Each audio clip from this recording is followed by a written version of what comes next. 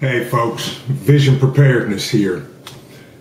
Today I want to talk about prep that some of us may not have thought of, maybe some of us have, but we're just not comfortable using it, or we don't have the skills or experience to use it. And that is the True Skin Suture Practice Kit. Now, I will admit I've never used sutures to close a wound on anybody, not even myself. I prefer the zip cut kit wound closures, but I got this and added it to my preps because I was talking to some of my guys, and then in our mag we do have a medic, so, and he is experienced in sutures. So this particular practice suture kit, and I'm going to read the warning label on here. It says, for adult use only. This kit contains real scalpels and sutures that are sharp and can cause serious harm if misused. This kit is for educational purposes only. The instruments and sutures within are not FDA approved for human or animal use. Do not attempt to use this kit to perform any procedure on a person or animal. That's their disclaimer. But in an SHTF situation, this may just do it. So let's get right into the kit. Within the kit, we have nylon filament, 25 packs of sutures, monofilament nylon. We have a suture kit. Within the kit, we have a scalpel handle. We've got a tweezers. We've got straight hemostats. This is the tweezers.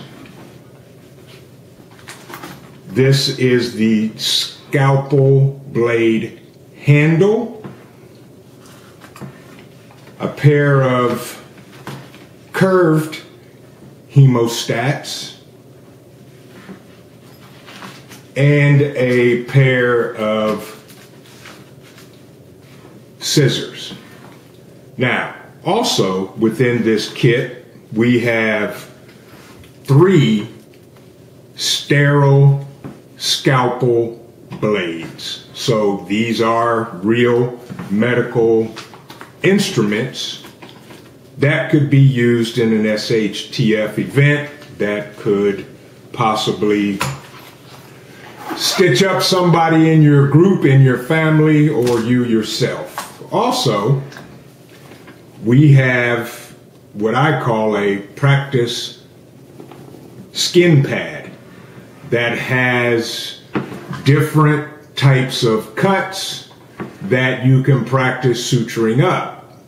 It also has embedded items over here in the top, my top left corner, embedded items that you can use the scalpel to cut open and use the hemostats to remove. And this is some type of polyurethane, rubber, plastic flex that you can practice on the cuts and things like that. I would not use this without professional medical training, and I'm going to talk to one of our guys in our group to see if this is something he would be interested in using to practice on. He may not need to, he may do it on a daily basis in his normal job. But having something to be able to stitch somebody up, whether it's an accident or you were defending your property during SHTF event, this could be something that could work for you.